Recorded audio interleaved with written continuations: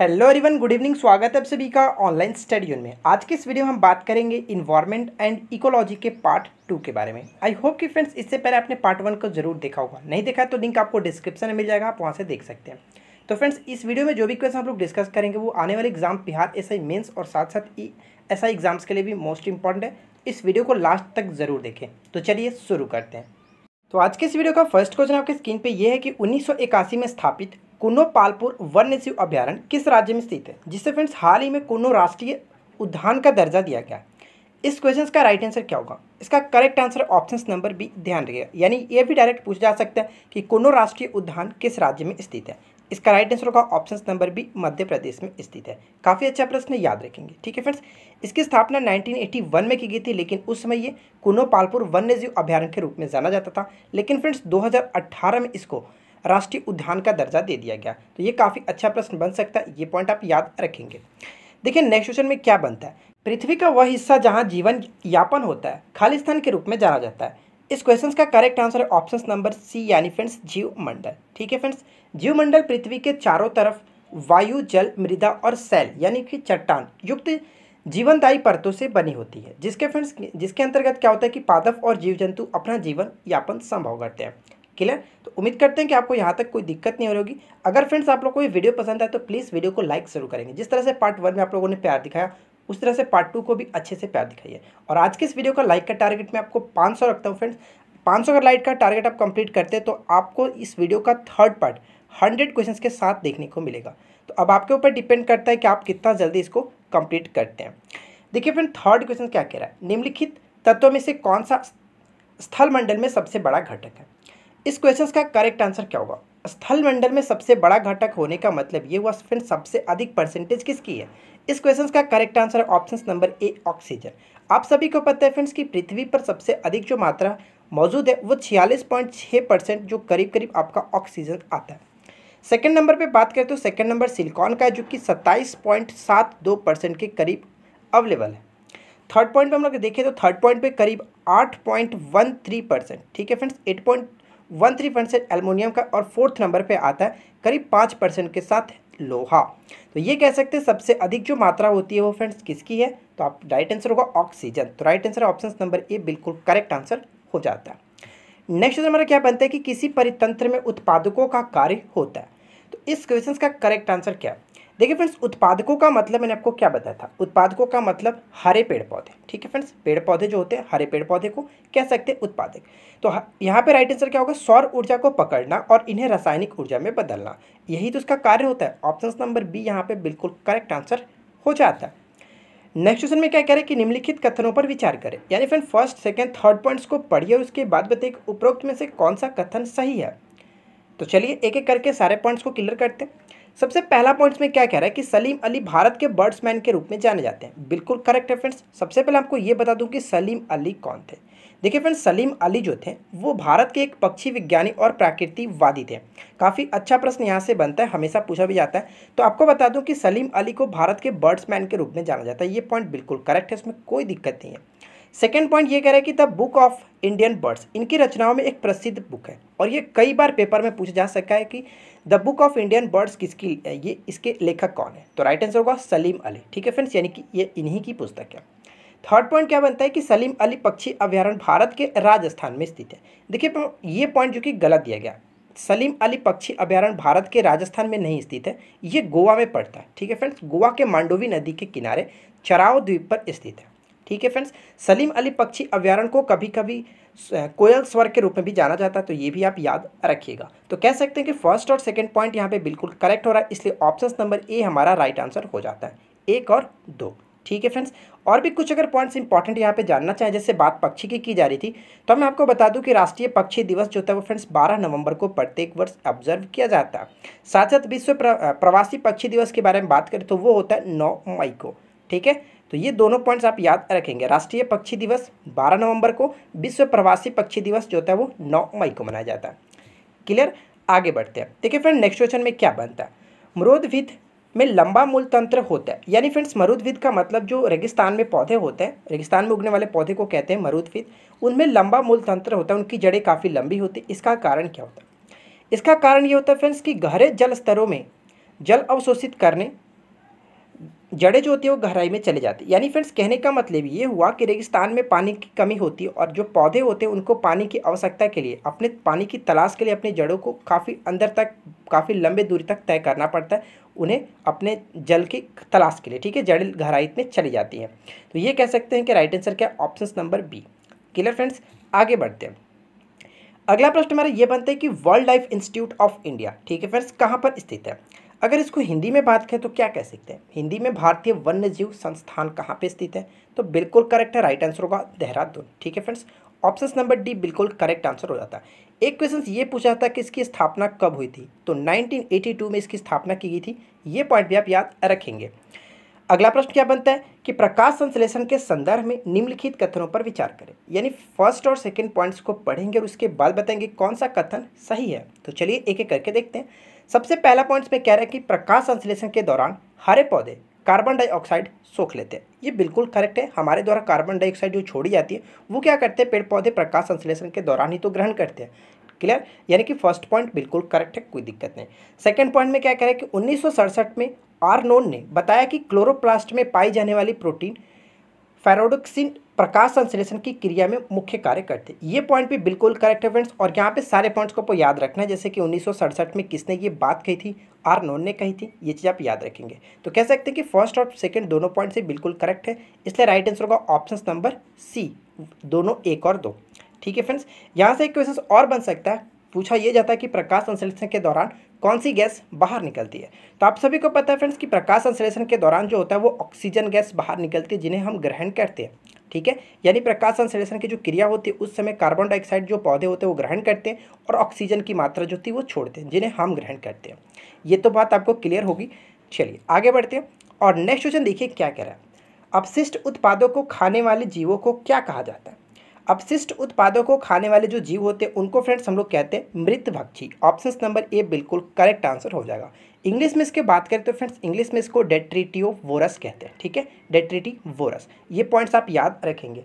एक चीज़ मैं आपको और क्लियर कर दूं फ्रेंड्स, जो मृत जो भक्षी यहाँ पे दिख रहे हैं आप, मृत भक्षी एक प्रकार के परपोषी होते हैं जो कि अपना भोज्य पदार्थ मृत पौधे, जंतु और फ्रेंड्स अपशिष्ट उत्पादों से प्राप्त करते हैं, जो कि क्वेश्चंस में यही पूछ रहा था। तो उम्मीद करते हैं कि यहाँ तक आपको कोई दिक्कत नहीं हो रही होगी। देखिए नेक्स्ट क्वेश्चन क्या बनता है कि जब हम बकरी का मांस खाते तब हम क्या है, तब हम क्या है फ्रेंड्स। तो एक चीज़ आपको क्लियर होना चाहिए। देखिए यहाँ पे उपभोक्ता के बारे में बात कीजिए, प्राथमिक उपभोक्ता, द्वितीय उपभोक्ता, तृतीय उपभोक्ता। देखिए फ्रेंड्स हम लोग इस क्वेश्चन का राइट आंसर क्या होगा, द्वितीय उपभोक्ता। द्वितीय उपभोक्ता कहने का मतलब क्या हुआ, पेड़ पौधे अगर मान के चले फ्रेंड्स, जो बकरी हुई, ठीक है, जो बकरी हुई, पेड़ पौधे, अगर बकरी ने पेड़ पौधे को खाया तो ये प्राथमिक उपभोक्ता हुई, और बकरी को फिर हम लोगों ने खाया तो ये क्या, हम लोग द्वितीय उपभोक्ता हो गए। ठीक है, तो ये पॉइंट्स इस तरह से किया जाता है।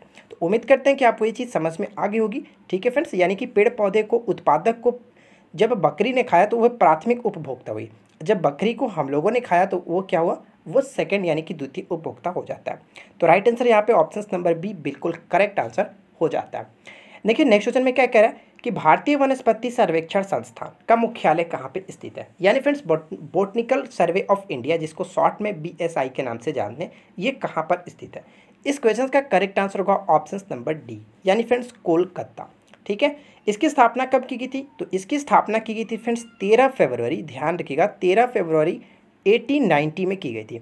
अब आपके लिए एक छोटा सा क्वेश्चन ये फ्रेंड्स, आप नीचे कमेंट्स करके बताना है कि 13 फरवरी को कौन सा दिवस मनाया जाता है।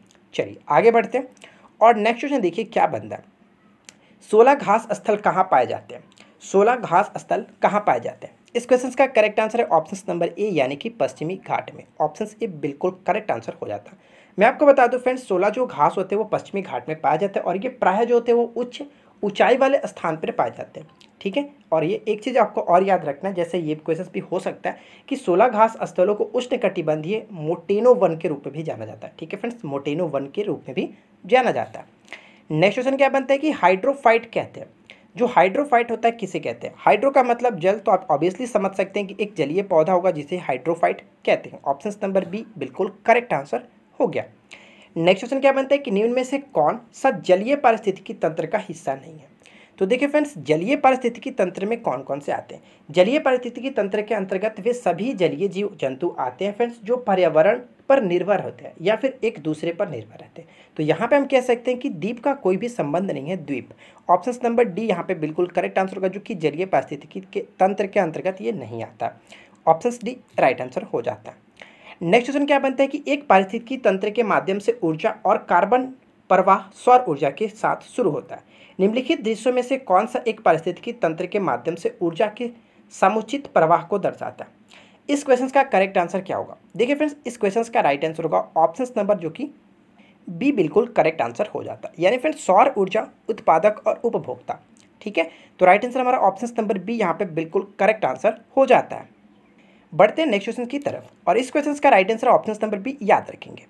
अगला प्रश्न यह बनता है कि निम्नलिखित में से कौन भारत में पर्यावरण आंदोलन से संबंधित नहीं है? तो चलिए एक एक करके सारे के बारे में डिस्कस करते हैं। सबसे पहला पॉइंट क्या कह रहे हैं कि सुंदरलाल बहुगुणा। आपको पता है कि चिपको आंदोलन से संबंधित है, और चिपको आंदोलन के बारे में मुझे नहीं लगता कि आपको बताने की पड़ेगी, तो ये पॉइंट तो बिल्कुल करेक्ट है, कोई दिक्कत नहीं। सेकंड क्या है कि एम एस स्वामीनाथन, और आपको पता है फ्रेंड्स एम एस स्वामीनाथन का संबंध किससे? एम एस स्वामीनाथन का जो संबंध है, भारत में हरित क्रांति के जनक के रूप में जाना जाता है। तो हरित क्रांति कहीं ना कहीं पर्यावरण से संबंधित हो जाता है, तो ये भी तो सम्मिलित है इसमें। और ऊपर हम लोगों ने देखा था फ्रेंड्स सलीम अली के बारे में, तो सलीम अली के बारे में तो ये करेक्ट हो ही जाता है। तो फ्रेंड्स यहाँ पे हमारा राइट आंसर हो जाता है ऑप्शन नंबर डी, यानी फ्रेंड्स वर्गीज कुरियन। ठीक है, वर्गीज कुरियन का संबंध आप सभी को पता है, the father of the white revolution के नाम से ये जाने जाते हैं, यानी फ्रेंड्स श्वेत क्रांति के जनक के रूप में इनको जाना जाता है। तो कह सकते हैं कि ये हरित क्रांति पर्यावरण से संबंधित इनका कोई संबंध नहीं होता है, इसलिए राइट आंसर है ऑप्शन नंबर डी, याद रखेंगे। भारत में पेलिकन पक्षी कहाँ प्रजनन करते हैं? इस क्वेश्चन का करेक्ट आंसर होगा ऑप्शन नंबर डी, यानी फ्रेंड्स ऑप्शन डी 1, 2, 3। कहने का मतलब ये हुआ कि नीलापट्टू कुत्थनकुलम तमिलनाडु में पड़ता है, और कोक्कोर जो वेलूर जो कर्नाटक में स्थित है, ये तीनों के तीनों फ्रेंड्स जो एक प्रकार के कह सकते हैं कि इनको पक्षी अभ्यारण्य के रूप में भी सुरक्षित किया जा चुका है, और इन्हीं में फ्रेंड्स ये पेलिकन पक्षी के प्रजनन के लिए काफ़ी अनुकूल माना जाता है। तो राइट आंसर क्या होगा? ऑप्शन नंबर डी बिल्कुल करेक्ट आंसर हो जाता है। क्लियर, आगे बढ़ते हैं और नेक्स्ट क्वेश्चन देखिए क्या बनता है। प्रथम विश्व जलवायु सम्मेलन का आयोजन कहाँ हुआ था? One of the most important question. तो इस क्वेश्चन का करेक्ट आंसर क्या है? देखिए फ्रेंड्स, प्रथम विश्व जलवायु जो सम्मेलन हुआ था, इसका आयोजन स्टॉकहोम में किया था, यानी कि स्वीडन की राजधानी स्टॉकहोम में 1972 में किया गया था, याद रखेंगे। ठीक है, 1972 में। और इसी सम्मेलन में फ्रेंड्स 5 जून को प्रत्येक वर्ष विश्व पर्यावरण दिवस रूप में मनाए जाने की घोषणा भी की गई थी, और इसे ही फ्रेंड्स स्टॉकहोम घोषणा के नाम से भी जाना जाता है। क्लियर, आगे बढ़ते हैं और नेक्स्ट देखिए क्या, सौर ऊर्जा का सबसे बड़ा यौगिकीकरण कौन है? तो सौर ऊर्जा का सबसे बड़ा जो यौगिकीकरण होते हैं वो हरे पौधे होते हैं, इसलिए राइट आंसर होगा ऑप्शन नंबर डी, ध्यान रखिएगा। नेक्स्ट क्या बनता है कि प्रथम जो पृथ्वी शिखर सम्मेलन है कब हुआ था और ये कहाँ पे हुआ था, ये आपको बताना। यानी फ्रेंड्स प्रथम पृथ्वी शिखर सम्मेलन कहाँ हुआ था? इस क्वेश्चन का करेक्ट आंसर है option number D, Rio de Janeiro में 1992 में। आप सभी को पता होगा 1992 में प्रथम बार ये किया गया था। क्लियर, आगे बढ़ते हैं और ये one of the most important question है।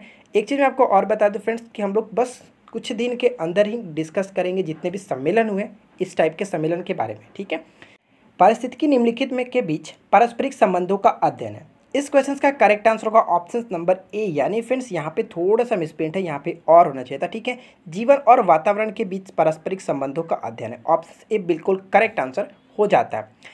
नेक्स्ट क्वेश्चन क्या बनता है कि निम्न में से कौन परितंत्र का अजीवीय घटक है? अब आप सबसे पहले तो ये आपको पता होना चाहिए फ्रेंड्स, जैवीय घटक और अजैवीय घटक के अंतर्गत कौन कौन आते हैं। तो मैं आपको बता दूं फ्रेंड्स, जैवीय घटक के अंतर्गत उत्पादक, उपभोक्ता और अपघटक आते हैं। लेकिन फ्रेंड्स अगर बात करें फ्रेंड्स यहाँ पे अजैवीय घटक, तो अजैवीय घटक के अंतर्गत मृदा, जल, वायु, खनिज ये सभी अंतर्गत आते हैं। तो यहाँ पर हम कह सकते हैं जो जल है वो फ्रेंड्स अजैवीय घटक के अंतर्गत आता है, इसलिए राइट आंसर होगा ऑप्शन नंबर सी, ध्यान रखिएगा। नेक्स्ट क्वेश्चन क्या बनता है कि भारत में प्रोजेक्ट टाइगर प्रारंभ किया गया था। One of the most important question और कई बार रिपीट हो चुका है कई पेपर में।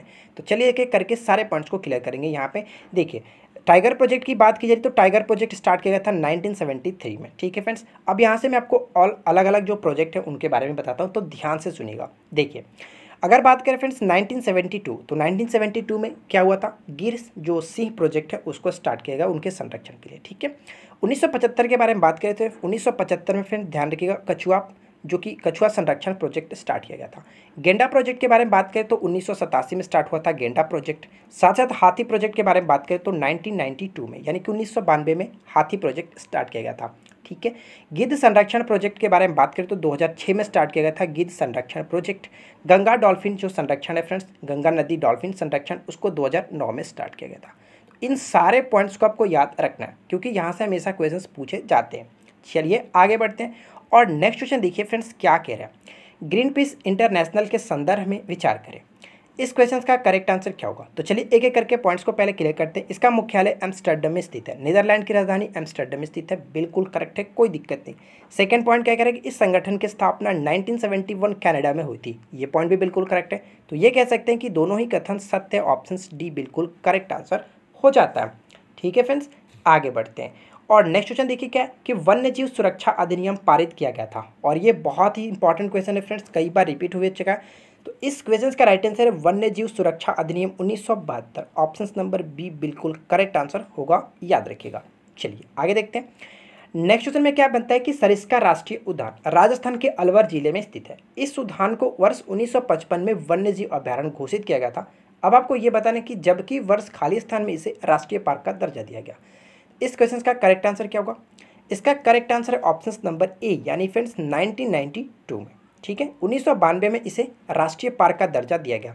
याद रखिएगा, डायरेक्ट क्वेश्चन पूछा जाता है कि सरिस्का राष्ट्रीय उद्यान किस राज्य में पड़ता है, तो राजस्थान के अलवर जिले में स्थित है। ठीक है, आगे बढ़ते हैं और नेक्स्ट क्वेश्चन देखिए क्या बनता है। मानवीय गतिविधियाँ जो पृथ्वी पर जलवायु परिवर्तन के लिए जिम्मेदार है वो कौन सी हैं?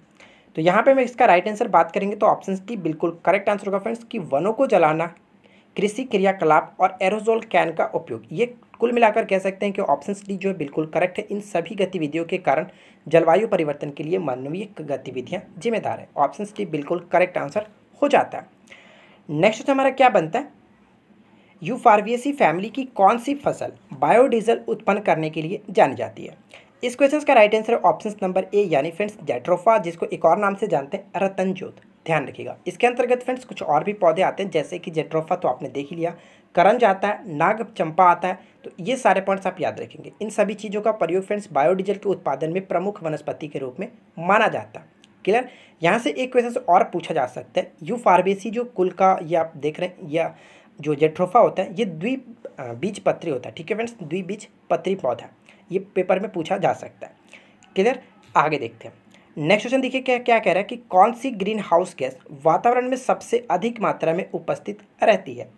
इस क्वेश्चन का करेक्ट आंसर क्या है? देखिए फ्रेंड्स, यहाँ पे जो भी मैंने इंक्लूड कर रखे हैं वो एक ग्रीन हाउस गैस के अंतर्गत आते हैं। तो सबसे जो अधिक मात्रा होती है वायुमंडल में ग्रीन हाउस गैस के रूप में, वो होती है जल वाष्प, जिसकी मात्रा करीब 36 से 70% तक होता है। ठीक है फ्रेंड्स, और सेकंड नंबर पे बात करें तो कार्बन डाइऑक्साइड होता है, जो कि 9 से लेकर के 26% तक मानी जाती है। थर्ड में अगर बात करें तो फ्रेंड्स थर्ड में हमारा आता है फ्रेंड्स मीथेन, जिसको हम लोग मास गैस के नाम से जानते हैं, और ये इसकी जो मात्रा है फ्रेंड्स कितनी है, 4 से 9% के करीब। और ओजोन के बारे में बात करें तो O3 के रूप में इसको जाना जाता है, और इसकी मात्रा 3 से 7% बताई जाती है वायुमंडल में। तो उम्मीद करते हैं फ्रेंड्स यहाँ तक आपको कोई दिक्कत नहीं होगी। अगर आपको ये वीडियो पसंद आ रही हो तो वीडियो का लाइक का टारगेट आप पूरा कर दीजिए। 500 लाइक का टारगेट मैं आपसे मांग रहा हूँ, और 500 लाइक के टारगेट के बाद इस क्वेश्चंस का थर्ड पार्ट मैं आपको 100 क्वेश्चंस के साथ कराऊंगा, जो कि मोस्ट इंपॉर्टेंट क्वेश्चंस होंगे। अब आपके हाथों में इस क्वेश्चंस को आप कितना जल्दी देखना चाहते हैं। तो बात करते हैं फ्रेंड्स RWH क्या है। देखिए RWH क्या है, ये डायरेक्ट क्वेश्चन पूछा जा सकता है। RWH का मतलब ये हुआ कि रेन वाटर हार्वेस्टिंग। ठीक है फ्रेंड्स, यानी कि वर्षा जल का जमाव और भंडारण, ये कह सकते हैं वर्षा जल का संग्रहण, रेन वाटर हार्वेस्टिंग। आप सभी को पता है फ्रेंड्स कि ये एक प्रकार की ऐसी सरल विधि मानी जाती है जिसके द्वारा क्या होता है कि भविष्य में उपयोग किए जाने के लिए वर्षा जल का संग्रहण किया जाता है और भंडारण किया जाता है। जिस तरह से आप पिक्चर स्क्रीन पे देख सकते हैं किस टाइप से लगाया जाता है। ठीक है फ्रेंड्स, यानी कि वर्षा के जो जल होते हैं उनको स्टोर किया जाता है और बाद में इसका उपयोग किया जा सकता है। तो फ्रेंड्स उम्मीद करते हैं कि आप लोगों को आज की वीडियो जरूर पसंद आई होगी। अगर आपको ये वीडियो अच्छी लगी हो तो वीडियो को लाइक कीजिए, और हाँ फ्रेंड्स, अगर आपने चैनल पे पहली बार चैनल को सब्सक्राइब नहीं कर रखा है तो आपसे रिक्वेस्ट है कि चैनल को सब्सक्राइब करके नोटिफिकेशन बिल को ऑन कर लीजिए। हम मिलते हैं आपके साथ इसी प्रकार के नेक्स्ट वीडियो में किसी नए टॉपिक के साथ। Thanks for watching, keep learning, have a good day.